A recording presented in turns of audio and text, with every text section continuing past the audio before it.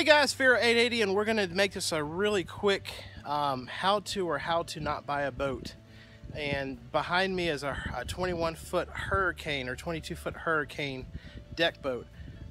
You always hear about check the boat out, check the boat out, check the boat out, and possibly even hire a marine mechanic to check the boat out.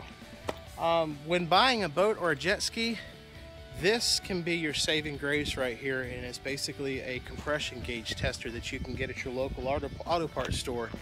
This is a more pricier one gauge setup, but it actually is, I've had this for about 10 or 15 years.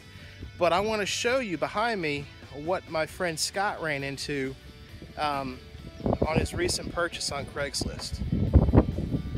As you can see, overall it's not a bad looking boat. Now these seats, he did have the seats recovered. The hour meter shows 311 hours.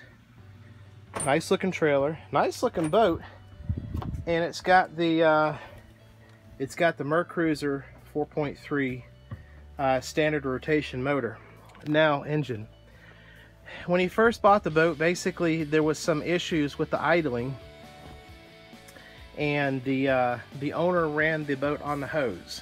Guys, I can't stress it enough, never buy a boat or a jet ski on a hose. If you can, have the owner take it to the lake for you and demonstrate it out on the lake, because sometimes you can take some serious chances. It'll save you several thousands of dollars as well. Jet ski will run perfect on out of the water, but you'll notice if one is having problems, you'll notice it when you put it in the lake. But basically he was it was running a little rough, possibly needed a tune-up on the hose. Took it home, paid the guy, and let me show you what it ended up being. 3 mechanics later, one mechanic told him, actually 2 mechanics told him that the carburetor needed to be rebuilt.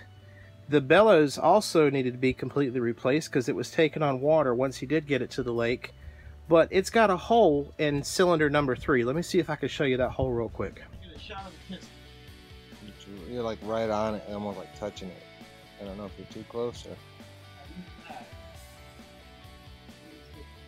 It looks, I'm looking at the top of the piston maybe? Yeah. Yeah, I'm just seeing one part of it. A compression check would have immediately found this problem, because doing a compression check on number 3, we've got 0 PSI on the compression gauge. Another mechanic basically told him he had an air leak leaking from a possible cracked head or a cracked intake or something like that, which, I mean, 9 times out of 10, if you've got something cracked, it's a cracked block, or it's a cracked manifold, or you've got a blown head gasket. But a simple check with the compression gauge or something like that would have possibly noted this problem, or paying $100, $150 to have a qualified marine mechanic check the boat out before you purchase it. Now he's out about $3,000 of what it's going to cost to replace this 4.3, because if he's got a hole in the piston, I mean, yes, you could rebuild the long block, but honestly, the easiest way to fix this is just to drop another motor in this thing. So guys, thanks again for watching my videos. Again, this is just a really quick video on my buddy Scott. I mean, this is a disaster. I mean, because he paid $7,500 for this boat, only to come home with a bad motor after talking to 3 separate mechanics. Mechanics are very busy right now, and guys, if you're a mechanic watching this, there's several of y'all that are very reputable out there, and I high-five y'all all day long. But there's a few shade tree out there that just try to get away with anything. So please, and I can't stress it enough, if the boat's not running right on the hose, or you've got something don't feel right, pay a qualified marine mechanic to check it out or something. Or if you have access to it, get a compression gauge tester. Test everything out before you hand that cash over, so you don't get taken advantage of. Guys, thanks again for watching my videos. Click subscribe or like around here, and we will see you soon.